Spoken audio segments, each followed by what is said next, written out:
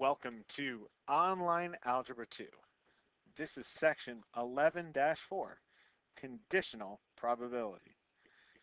So our objective for this section is to find conditional probabilities and to use tables and tree diagrams to help determine conditional probabilities. And conditional probability exists when two events are dependent. One depends on the other. In fact, what we're talking about here is that the probability of an event B will occur given that event A has already happened. That's what is called conditional probability. So what we're saying is that something has to happen first. I'm telling you it happens first. What's the probability that this other thing happens? And we write the conditional probability of event B given event A like this. So we say probability of B, that line straight up and down means given A. Okay, so we read it as probability of event B given event A. And one way we can help find conditional probabilities with something called a contingency table or a two-way frequency table, which is a frequency table that contains data from two different categories. Contingency tables and tree diagrams, which we'll see later, can help find conditional probabilities. So here is a contingency table. It has data from two different categories, males and females. And then my inputs are the type of colleges that we want to go to, two-year colleges, four-year college, graduate schools. And so there's two sets of outputs, the male outputs and the female outputs. That's what happens when we have a contingency table. So the tables show students by gender and by type of school in 2005. You pick a student at random. What is the probability that this student is female given they went to graduate school? Okay, so and even though this is in thousands, we can just use these numbers here because they're all in thousands. So given this, given that we know the student is female, so we know, or sorry, given we want to know the probability they're female, given they went to graduate school. So we know that we're only going to use those two columns, or that whole row. So we just take the two numbers and add them together to get my total, which is 3303, divided by the probability that they are female. So that's 1954. And we just take those and divide them to get my probability, which is 0.5959%. Okay? So the reason why we're only looking at these two is because I'm told that they have to have gone to graduate school, given they went to graduate school first. Okay? So, and what is the probability that the person is just female? Well, now that's something different. Now we're not talking about just that row or just that row right there. Now we're talking about all of the students. So that means that the probability that the student is female, let's move this up a little bit. The probability that the student is female is going to be 2462 plus 5517 plus 1954 over, that's all the females, over everybody. 62 plus 5517 plus 1954 plus all the men, 1866, 4324, and 1349.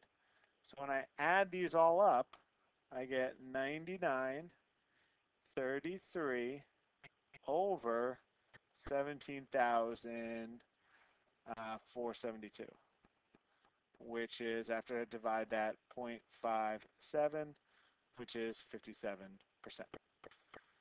Okay.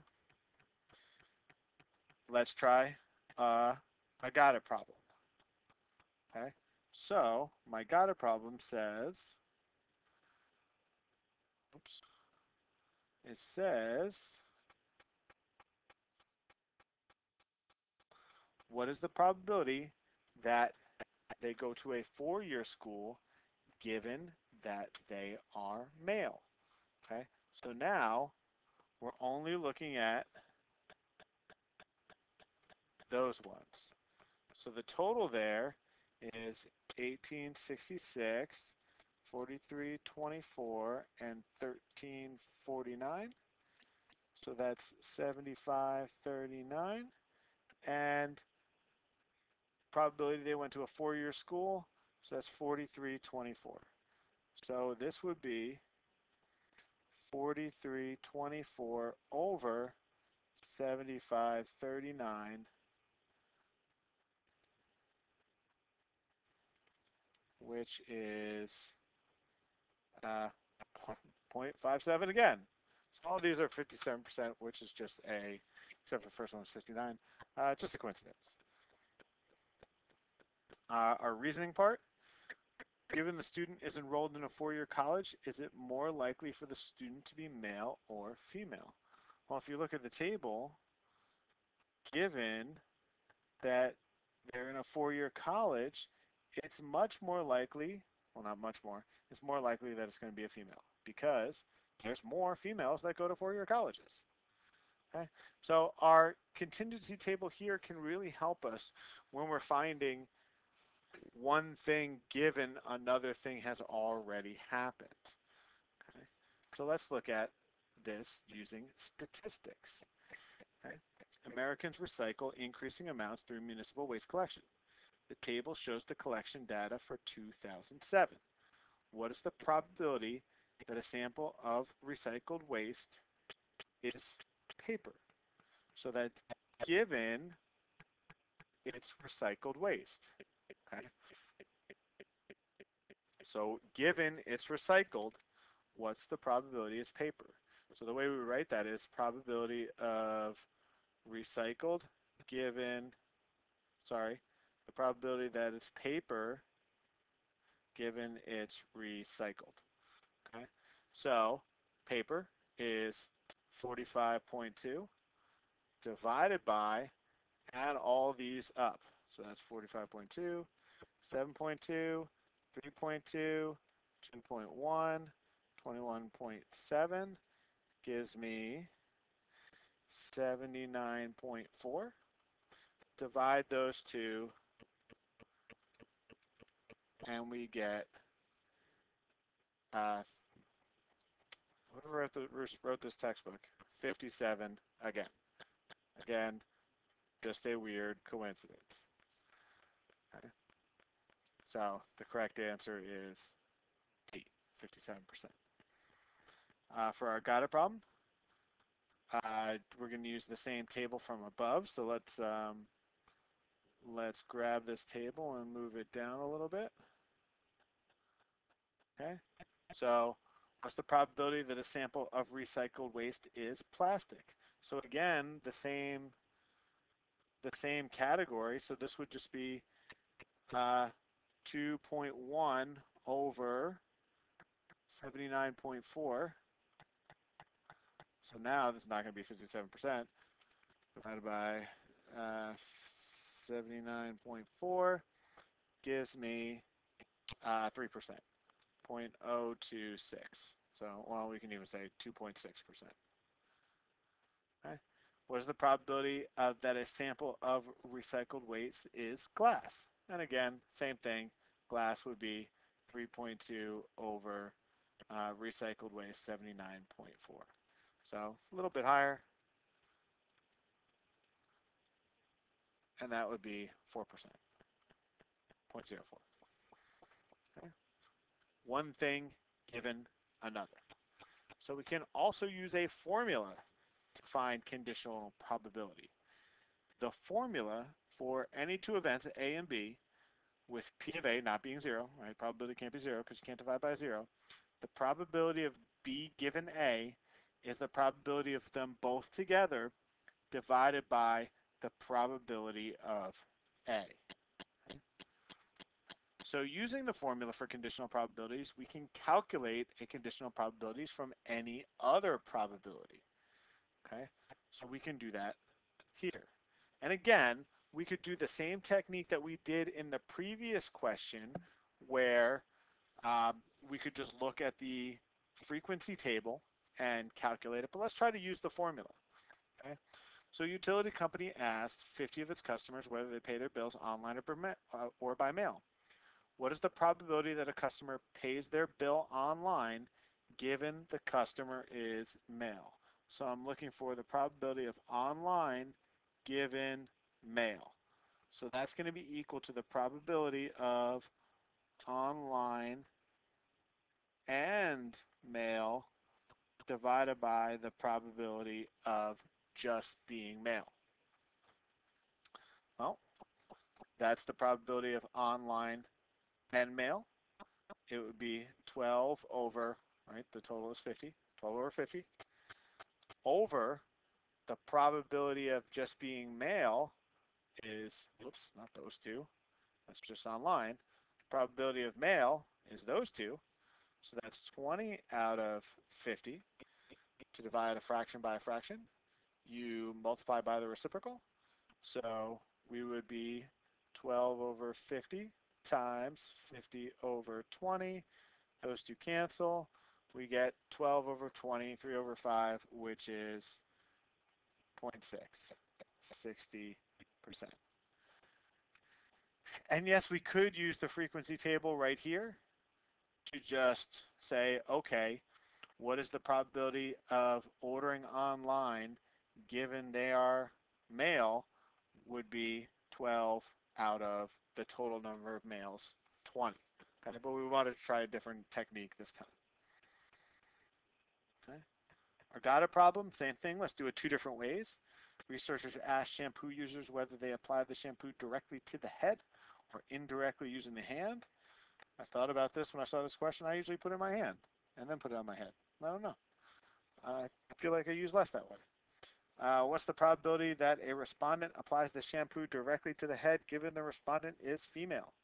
So, probability of directly to the head given they are female would be equal to the probability of head and female over the probability that it is a female. Okay, so head and female, that's 6 out of, they didn't tell us how many people here, so we have 20 plus 30, 50 again. Okay, so 6 out of 50 divided by the probability of female is 30 out of 50. So that's 6 times, cancel, and we would have 1/5, which is 20%. Okay. Again, the other way to do this would be 6 out of 30. Given it's female, what's the probability that she puts it directly onto her head? Okay. It follows from that formula that the probability of A and B together, right? We can just multiply both sides by the probability of A, and we get this formula. Okay, so we can use this rule along with the tree diagram to find probabilities of dependent events. Okay, and the trick is making an accurate tree diagram. So here's our situation. A school system compiled the following information from a survey it sent to people who were juniors 10 years earlier. Yeah, so 10 years later, they're asking whether or not they graduated from high school and about their job. So 85% graduated from high school. Of the students who graduated, 90% are happy with their job. The people who did not graduate, 60% are happy with their present jobs. So what's the probability that a person from this survey graduated from high school and is happy with their job? So we want this. Graduated and happy. Okay, so we're going to have to make some sort of way to display all these different probabilities. And what we can do is we can make a tree diagram. So our first branch here is you had two choices. You graduated or you didn't graduate. So graduated, the question tells me 85% of these people graduated. So this is 0.85, which means that this is 0.15. If 85% graduated, 15% did not graduate. Okay, and then from here, from this first point, you have two choices. You're happy with your job, you're not happy. Same thing down here. You're happy with your job, you're not happy with your job. Okay, let's look at the numbers here. Of the students who graduated, 90% are happy, which means 10% are not. Of the students who did not graduate, 60% are happy, which means 40% are not. Okay, so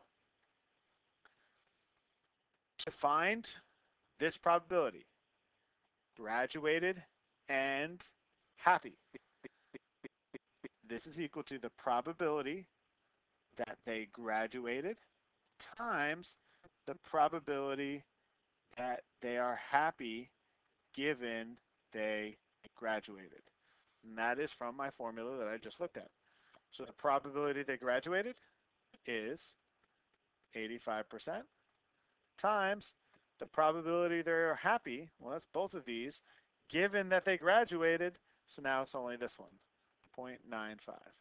Okay, and when I multiply these both together, I get 0.765. Okay, so the probability that a person graduated from high school in this survey and were happy with their job is 77%. Okay, and then our Gada problem is going to use the same thing.